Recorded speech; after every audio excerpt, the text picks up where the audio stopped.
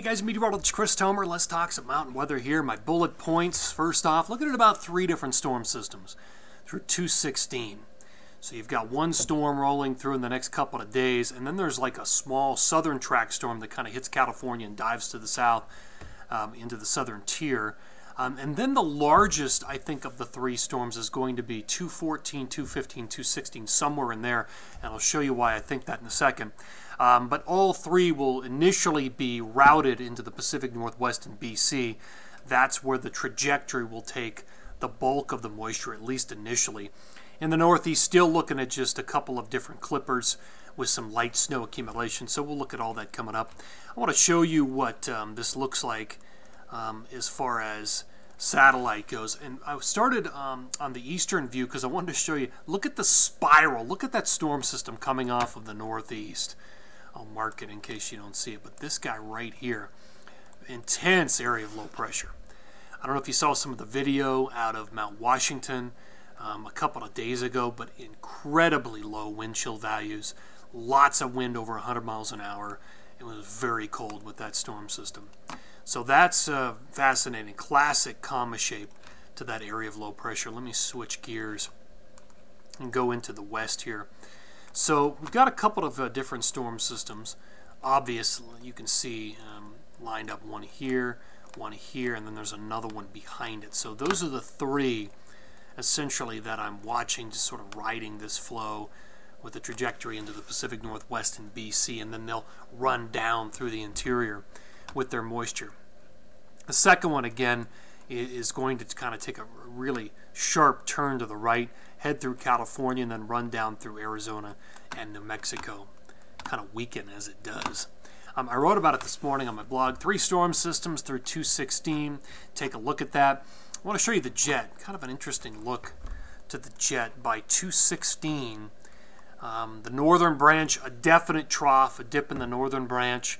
So there's a storm system that it's escorting through the Intermountain West, and the southern branch is pretty strong. You can see it. So there is some interplay between the north and the south branch. So you have to think that that will contribute to some of the intensification on that third low. That's why I'm thinking the third low may be the strongest of the bunch, with the second low being the weakest. So let me go back and show you what the timing of all this looks like. Forecast radar and satellite. So there is Wednesday morning. There's Thursday morning. So 2829 is when the snow kind of runs down through Wyoming and Colorado. Then we have to wait for the next storm. There's that low that hits California and then dives to the south, 211, 212. And then we're just in a waiting game right there across the Intermountain West for the next storm, which is really 214, 215, and 216. My totals, let's look at those. So this is 2/7 through 2/9. Again, that snow in Colorado, Wyoming is mainly 2/8 into 2/9. Mainly 2/8, maybe a little earlier in Wyoming. Some nice totals up in the Pacific Northwest, 1 to 2 feet there, 2/7 through 2/9. Phase 2, 210 through 216. So you've got the one low that dives through California. That's where you get the foot in Tahoe.